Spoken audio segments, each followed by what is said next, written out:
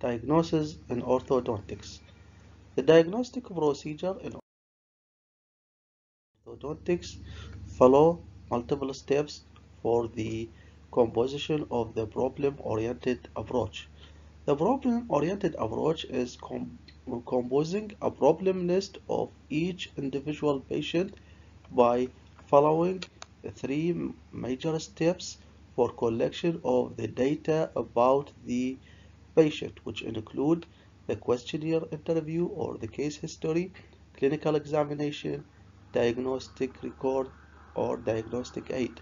In the questionnaire and interview, we ask the patient about his name, age, gender, address, the chief complaint, referred by who, and if there is any interdisciplinary treatment with other branch of dentistry. The clinical examination include uh, include the all the clinical examination of the extraoral examination and intraoral examination. The clinical examination include the facial proportion in all three planes of the space, which is called the macro aesthetic. In addition, the dentition in relation to the face and the lips examination, which is called the mini aesthetics, and third, the teeth in relation to each other, which is called the micro aesthetic. The clinical examination is recorded in the case sheet, including the oral hygiene status, oral function evaluation, mandibular movement evaluation, the oral hygiene status either good, fair, or poor for patient, the mastication, if it's normal, and the abnormal mastication could affect on the occlusion of the teeth and may cause, in some cases, a malocclusion, the presence of the sleep apnea of the patient or disturbance of the sleeping of the patient may affect on the growth and development of maxilla and causing a posterior crossbite. Temporomandibular problems such as clicking may be affected by the myocclusion, and the abnormal movement of the mandible may cause a malocclusion. The facial proportion macroaesthetic include the facial asymmetry examination, vertical proportion, skeletal pattern, and the lip posture. And the mini aesthetic include the dental midline, if there is a deviation to the left or right, and the lip line if it is normal, high, and low. The clinic when an orthodontic patient enters to the clinic can be diagnosed from his first entrance of the body build of the patient. The body build of the patient is can be classified to three types, either the ectomorphic, mesomorphic, or endomorphic patient. The ectomorphic patient characterized by thin and tall patient, and the facial proportion or the facial bone are mostly long in this patient. The mesomorphic patient or average patient mostly have a straight profile and normal growth of the facial bone. The endomorphic patient or obese or short patient characterized by short faces mostly. The head or the skull can be measured or categorized into three types, either mesocephalic, bradycephalic, and dolichocephalic. These three types are classified according to the cephalic index. The cephalic index include the uh, width of the skull divided on the length of the skull.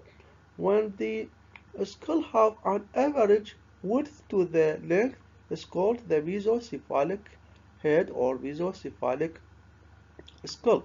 When the width of the skull is more than the length of the skull, it give you a short or broad skull, and this is called the brachycephalic head.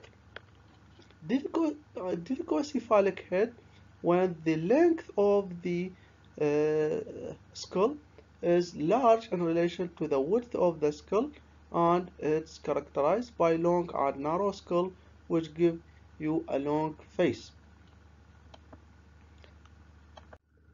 The facial index include the morphologic facial height divided on the bizygomatic width. In normal patient or class 1 patient have a, width of or bizygomatic width divided on the length. It's normal and called the mesoprospic facial skeleton. When the facial height is long in relation to the facial width, it's called Europrospic patient, and it's characterized mostly with an anterior open bite. The patient with deep bite mostly have leptoprospic characteristic, which include either the width of the face is higher than the height of the skull, or the height of the skull is short, that give you a leptoprospic characteristic of the facial index.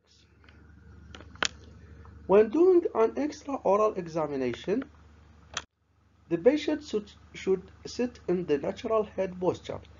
The advantage of the natural head posture is to standardize the measurement of the head or the measurement of the face during the clinical examination, and the measurement of the face during the clinical examination could be reproducible between the visit and between the dentist when the natural head posture is achieved. For achievement of the natural head posture of the patient, ask the patient to sit on the dental chair and see a subject away from him at the level of his eye, and in this position the patient will give you the natural head posture or the head posture that can be naturally reproducible by himself, and it is repeated this posture. In this posture, the Frankfurt plane is parallel to the floor of the clinic. In the natural head posture, all the measurement can be standardized and the true vertical line pass through the point A of the maxilla. The patient, when he is in not the natural head posture, either posture his head anteriorly or posture his head posteriorly, and the posterior posture of the head and the anterior posture of the head cause unstandardized or inaccurate measurement, while the natural head posture give you always a standardized and accurate measurement during the clinical examination.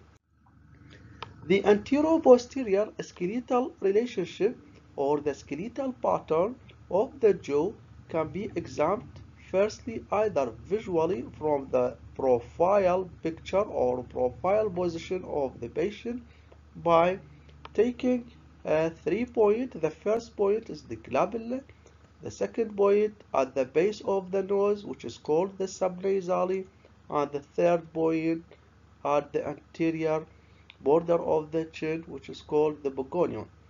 By drawing the first line, imaginary first line, from the glabella to the subnasally, and the second imaginary line from the subnasally to begonion.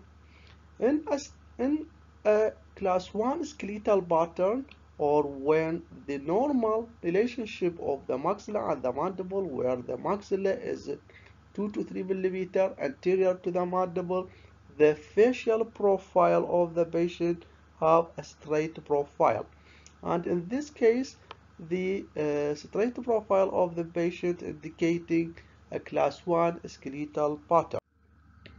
While when the two lines are making an angle with convex profile between the first line and the second line, the convex profile and the angle is toward the face, indicating the patient have a convex profile and class 2 skeletal relationship. The two lines when forming an angle away from the face with concave profile, indicating that the patient have a skeletal class 3 relationship. In the bimaxillary protrusion, the patient have either convex profile or straight profile with anterior divergent of the face, and this indicating a class 1 relationship. The facial divergence means the relationship between the forehead and the lower facial height, or the inclination of the straight line that drawn from the forehead to the subnasally, and the same line from the subnasally to the pogonion. When this line is inclined and posteriorly, as in this patient, it indicates a posterior divergence of the face, while in this picture the patient have a straight profile, while in this patient the lower facial height is anterior in relation to the forehead, so the patient have an anterior divergence of the face. The three cases are class 1 skeletal relationship, straight profile, but the straight profile in this case have a posterior divergent, here an anterior divergent, here is a straight profile, and the three patients are a class 1 profile. The facial divergence also present in the concave cases or the class 3 cases, as mentioned before, either concave profile class 3 or concave profile class 3 with posterior divergent. That means the lower facial height is posterior in relation to the forehead, or concave profile or class 3 with anterior divergent. The facial divergence also present in the class 2 convex profile, where the some cases with convex profile and the class 2 have an anterior divergent profile or posterior divergent profile. The second method for evaluation or examination the skeletal pattern or the antero-posterior relationship between the maxilla and the mandible is by using of the two-finger method or the digital method or palpation method, or called the Foster palpation test. In this method, the dentist use the index finger and the middle finger, where the index finger put on the point A of the maxilla and the middle finger on the point B of the mandible. The index finger should be parallel to the floor of the clinic and should touch the maxilla. At the same time, the middle finger touch the mandible, and in this case the patient have a class 1 relationship. When the index finger is anterior to the middle finger, that means the patient have a class 2 relationship, while the middle finger went ahead or anterior to the index finger, meaning the patient have a class 3 relationship. The vertical proportion or the examination, the vertical dimension of the face is by using of the third law rule. Third rule include dividing the face into three thirds. The first third is the upper facial height, and the middle facial height, and the lower facial height. The upper facial height from the from the nasion to the hairline, and the middle third is from nasion to the base of nose or the subnasally area, and the lower facial height is from the subnasally to the menton. We depend on the middle facial height, which represent the distance from the nasion to the subnasally, and this third is accurate third or regard the dependable measurement for the lower facial height. The lower facial height The lower facial height can be divided into uh, one third, which represent the upper lip, and lower two thirds, which represent the lower lip and the chin height. In the normal patient, the middle facial height is equal to the lower facial height. When the lower facial height is less than the middle facial height, that means the patient have a decreased lower vertical dimension, and in this case, the patient maybe have a deep bite dentally. On the other side, when the lower facial height is more than the middle facial height, indicating that the patient have a long face, and in this case, the patient maybe have an anterior open bite. The vertical dimension also measured by the angle that formed between the Frankfurt plane and the mandibular plane. The mandibular plane is the tangent of the lower border of the mandible. The angle between the Frankfurt plane and the mandibular plane is equal to 27 degrees, and when this angle is more than 27 degrees, that means the patient have the increase in the lower vertical dimension or the lower facial height, and maybe have the patient a skeletal open bite.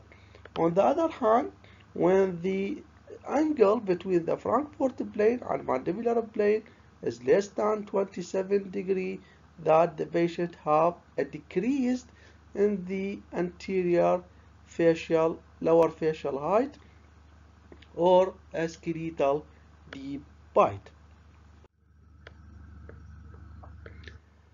The third dimension of the face that should be examined is to represent the transverse dimension of the patient, which include the facial symmetry and the arch width. The facial symmetry of the patient, in normal patient, there is a minor facial asymmetry between the right and left side. So in this picture, it's the normal picture of the patient. When composing a picture of the two halves of the left side of the patient, we found there is a face that is broader than the face that composed from the two sides of the right side of the patient. So that means the normal patient have a minor asymmetry of the face about 2 to 3 millimeter, and this minor asymmetry regard a normal variation between the patient and accepted in orthodontic treatment. The wide face or the wide bizygomatic width of the patient, indicating or effect on the arch width, and the wide face give a wide and U-shaped arch width, while the narrow width of the face indicating there is a decrease in the arch width. The width of the face or the transverse examination of the face or the facial transverse width of the patient is by dividing the face to fifths, and it is called the rule of the fifth. The standard fifth of the face is the width of one eye, or the distance between the canthi, inner and outer canthi of the eye. The width of the eye is the standard division of the fifth of the face or width of the face. So the middle fifth of the face represent the width of the nose, and the two lines of the first or the central fifth, it represent the position of the maxillary canine. The interpupil distance represents the width of the mouth, and the eye width represents the outer boundaries of the eye width of the face, the gonial angle, and the intergonial width, or the width or transverse dimension of the mandible. In the transverse examination, we can also check if there is an occlusal canting in the occlusal plane by comparing the occlusal plane and the transverse dimension in the frontal view of the patient with the interpupillary line, or by asking the patient to put a tongue blade or wooden tongue blade on the occlusal plane and check if there is a canting in the occlusal plane to the left side or to the right side. The lips or represent the examination of the many aesthetic of the patient and include the lip fullness, nasolabial angle, lip tone, lower lip line, lip competency, and labiomental sulcus. For the lip fullness, the lip is classified into protrusive, straight, and retrusive lip position, either by using a Rickett E-line or E-line. The E-line is represent the line extend from the tip of the nose to the anterior border of the chin. When the lips, upper lip and lower lip touching this line, the lips regarded as a straight lip fullness. When the lips are posterior to the E-line, it's regarded as a retrusive lip fullness. When the lower lip is touching beyond this line, it's regarded as a protrusive lip thickness. The lip competency include either competent lip, that means the patient can close his lip with minimal muscle contraction.